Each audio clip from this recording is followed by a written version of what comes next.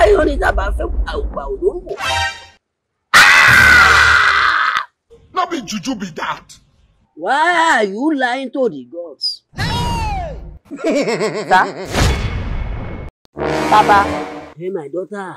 My friend is after my life. What happened? I just borrowed money, since 2 years ago. I borrowed her this money and she refused to pay me back. And now, she's after my life. Ha! Baba, I want you to help me. Hey. I want you to help me end her. Yes.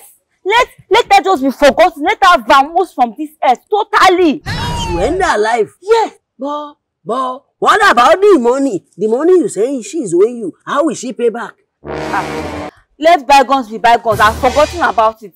I've forgotten about the money. I don't want it to do. Just let her go. Let bygone be bygone. Yes. You think say they wise? All of us only go dada. Ìyá mi oṣù mo ní ká pa ni mo wá gboro kìkì wá ní ẹ̀jẹ̀ kan ojú bàtà ló bá tó ṣá. Bàbá fẹ́ mọ lójú ayọ̀ ní tàbá fẹ́ àwùgbà olóńgbò. No be juju be that. Why are you lying to the gods? Sir? How dare you lie to the gods? Jesus is Lord. No, I'm not lying, no. I'm not lying. I'm saying the truth, Baba. And you are still looking at my this is the eyes of the gods.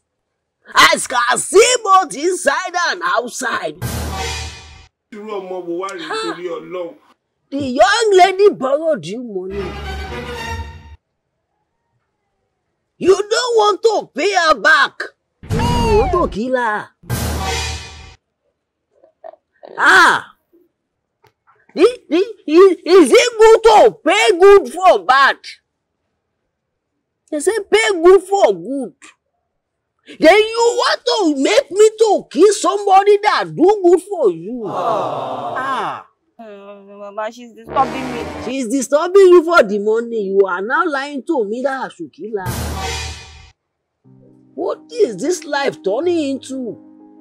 Hey, this is what we are saying, Balawo, Afa, everybody, even individual, somebody will come to you and tell you that somebody do this, somebody do that.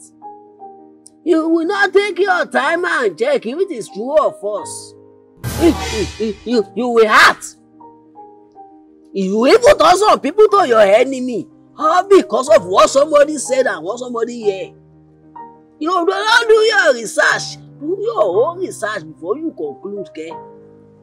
Imagine, let's assume I did not ask my gods now about what this one that is sitting down here tells me about that young lady. How will I know that it's even the young lady that borrowed her money? He's not the one that borrowed the young lady money. But this one you do.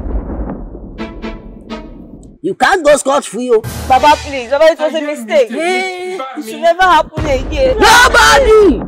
Nobody dares lie in the front of the deities and go scot-free. Baba,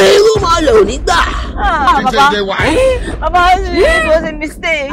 She was just disturbing me. That's why. Baba, please. I will not do it again. You have killed yourself by mistake.